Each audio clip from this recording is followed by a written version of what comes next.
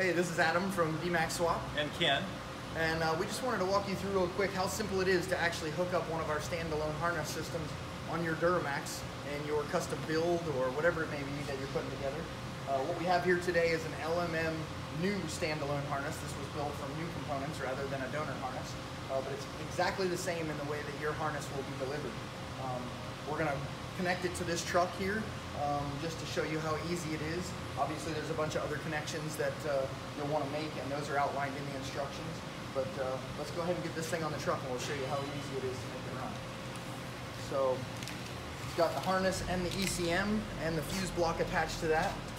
This system is designed to just run an engine only, not engine and transmission. So it only has the connections for the engine itself.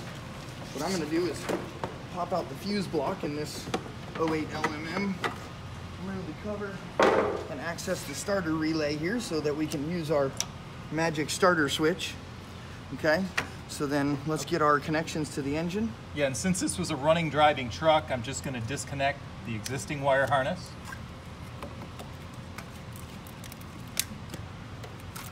And then plug in the new standalone harness.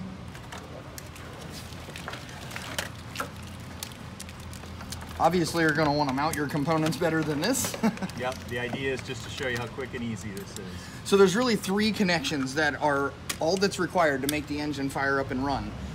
Actually driving it and getting it to go down the road are a little different, but right now all that's important is our ground wire here. Now for our purposes right now, we're just going to connect to one of the accessory brackets.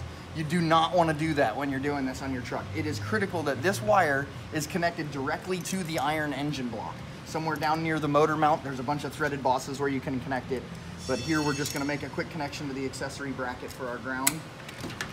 And then we've got the other two wires, which are critical to making it run, are just your red and your pink wire. This being your constant 12 volt, and that's your ignition circuit to make the truck run. So he's going to go ahead and connect those two. And now this truck has already been run, obviously, so the common rail fuel system is completely primed. Generally on a motor that's been sitting for a while or a motor that you purchased, it's going to take quite a bit of cranking to prime your common rail fuel system. So it's important that you take the time to do that before you're worried about whether the harness or some other issue is causing a no start. So as I said, this one's ready to rock. So power and ignition, and then I'm going to jump the starter relay here. And there it is running. So by pulling that ignition wire, the engine shuts off. Again, as I said, this is just what it takes to get the truck to firing up and idle. You will need a mass airflow sensor, accelerator pedal, and quite a few other connections to be able to run and drive the truck. But it really is that simple, folks. So if you got any other questions, obviously you can consult our site, or you can shoot us an email at info@dmaxswap.com.